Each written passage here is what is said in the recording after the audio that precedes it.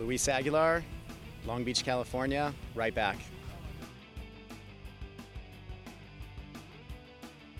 I think of pride in people. I mean, the friendships I made from college and from the team is just it's grown exponentially. And these guys I still keep in touch with, like at least 8 to 10 of them. So it's the first thing I think of.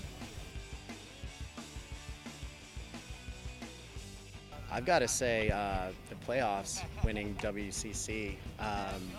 But I think winning WCC back to back is probably the memory that sticks to me the most. Oh man, well it sticks to me because I hear it from him personally, but it's just like, Luigi, come on, get stuck in. So I play right back, I'm a small guy, but I don't know, that's one thing that's stuck in my head. So when I think of him, that phrase comes out.